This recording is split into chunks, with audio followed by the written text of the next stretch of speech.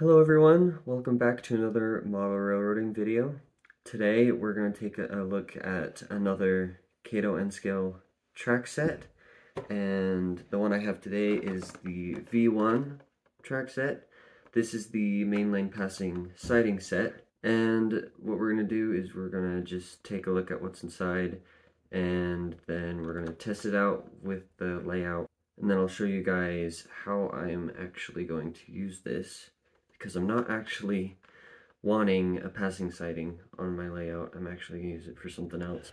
Alright, so first impressions on the box. It looks very nice, very typical for a Kato track set box. We have the green and red sort of color scheme on there, and almost everything except for a few select things are in Japanese, so I can't read most of this, but it gives you the basic information. Anyway, so what we get in this set are two switches, some correcting curves, some small straights, and a few long straights. And then when you put it with the track, it should have this siding for if you want a train to pass or whatever, or you want to store some freight cars right there. Taking a look at the back, yeah, it just shows you a bunch of other track sets you can get. There's the V1 right there, which is actually very similar to the V4, which I also took a look at. And I think the only difference is that they're just, I mean, it's obvious what the difference is, but the V4 has the track sort of closer together than the V1 does. And we flip it around to the other side. It looks like the V1 might be used for if you have a station to put in between the two tracks. And then there's this weird sticker that I found on the top of it. Says, "Keep away from small children. This film may cling to nose and mouth and prevent breathing. Bag is not a toy." I don't know exactly why it has that sticker. This is not a bag. This is a box. That's kind of silly in my opinion. Maybe there's a bag inside of it. I don't know. We'll see. And then there is some tape keeping it closed. So I'll just use the knife to open it up. And while I'm sort of getting it out of the box, I guess I should tell you a few more things. I bought this off of Amazon for about $64.88. Everywhere else was a little bit more expensive, so I'd say Amazon is probably the best place to get this right now at the time of recording. And then it also just, it depends. You have to sort of look around for the best price. Amazon, Train World, eBay, a few places I get my train stuff from, and yeah, it can vary from various places. Anyway, we have it out of the box now, and we have some instructions to teach us how to use our track, which I'm not going to need. Actually, what is this? Yeah, I'm just gonna set that to the side. I'm not too interested in this. You can probably look at it if you get one of these. Anyway, let's look at what we're actually interested in, which is the track. So it looks like we have the switches here, some very gradual switches, as you can see, and we can manually switch it with this lever. I guess it's not a lever, it's a switch, which is very handy because I don't want to use the electrical system. And then we have these short pieces of track. Pretty standard, nothing too special about it. We have these very gradual curves, which are supposed to come off of the, what is it, the switch, and sort of straighten it out so that it's parallel with the track it's connected to. And then we have a bunch of long straights, and there are 6. There's a total of 6 in there, and so we'll have to see how that all goes together.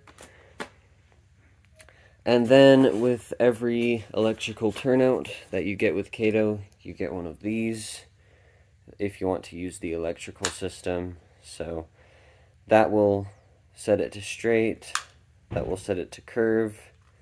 There's the connector right here that connects to the wire that goes to the switch, and then the sort of system that Kato uses is these plugins that go into the side of your Kato controller. I'm not going to showcase that because I'm not going to be using the electrical system, but it should be pretty simple and straightforward to use, and I've tested it before and it works great. So yeah, I think we should just go ahead and set it up with the layout and see how it works. Alright, let's do a cool little transition here. We'll see how good my editing skills are. Snap. So I did have to rearrange the track a little bit and sort of leave some parts of it out because the V1 is actually quite long. It's a lot longer than I thought it would be. And so there are some gaps in the track. I'll just pick up the camera here and show you. I just left out this whole section right here. And then over here we have some more gaps. And then the rest of it is pretty much complete. So I just have the outside oval in a full circuit so that we can just test it out like this. Because I'm not planning on using it in this way.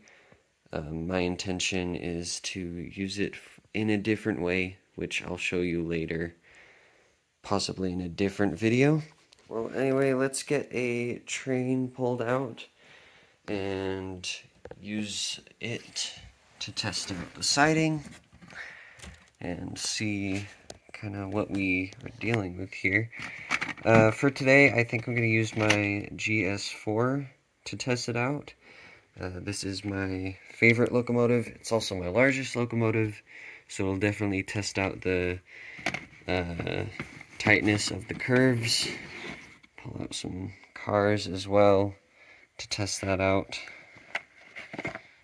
Alright, there we go. Alright. I will be back once I have this set up. Okay, so now I have the camera set up to see the V1 track set, and I have my daylight passenger train running around the circuit. And for the first test, we're just going to see how it does going straight through it. And it should do it pretty easily. There's nothing really difficult to do. And then I want to see how it does turning into the siding.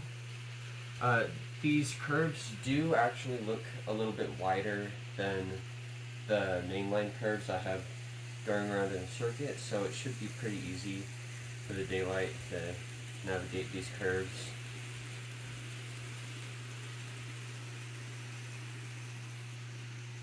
Yep, it makes it. Oh, you have a little bit of an accident.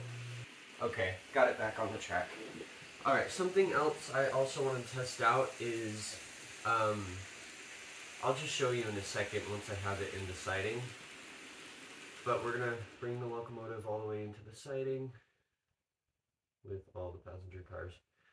It barely fits in there. But now what I want to do is I want to see if I switch these so that they're not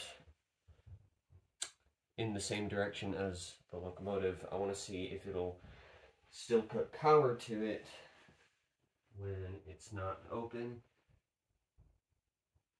And I'm giving power right now. See, it's not doing anything.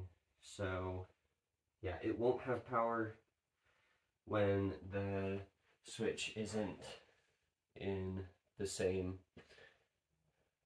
direction as the locomotive. So That is good to know. So what this means is that you could technically have another locomotive running on the straight while you have another locomotive in the siding, as long as you don't have those points switched to where the locomotive is, which is very interesting. I wonder how this would work with DCC, but I'm not exactly sure because I don't have a DCC system, just the standard DC. Anyway, oh, and that makes me curious to see if this also is true for going on the straight. Here, let me bring it around. Alright, I have it coming into the straight right now. Oh, I bumped the power. Okay. I'm gonna have it stop right between the points.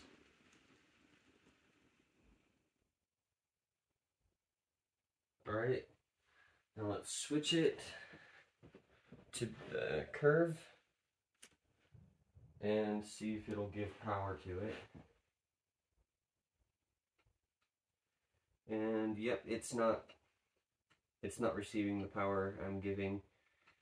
So yeah, if you sort of cut off the pathway of the locomotive from the power, then it kind of just won't go. So yeah, that's very interesting. I wonder why they did that. And again, I wonder how this would work with DCC instead of just DC. So yeah, I think that's pretty much it for the V1 set. It's pretty standard. Just a siding, and you can put a station in between.